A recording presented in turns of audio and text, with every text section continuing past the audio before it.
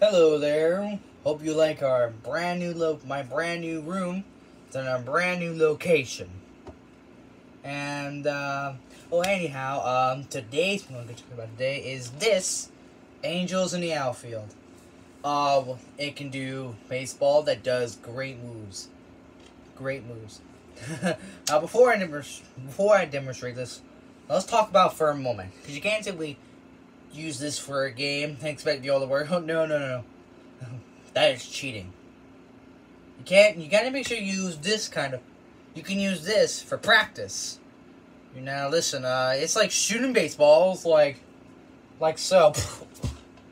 And then, no one knows where it goes. Isn't that right? So, if you want to cheat, I'll be fine with that if you cheat. Because I like cheating. See, I like to see, technically seeing movies, people cheating in the movies. Now, let's talk for one thing also about this. It is true, like I said before, you can't use this for cheating. You can't just release the Angels that live in the outfield, No. That's not good.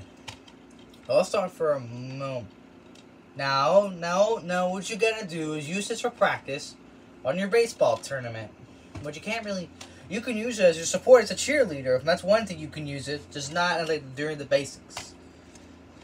Anyhow, this is Jay, and I'm glad you like. I hope if for some people you like our new room, because I will be going to Liverpool High School next year. Nope. Going to a new school called Jordan Albridge.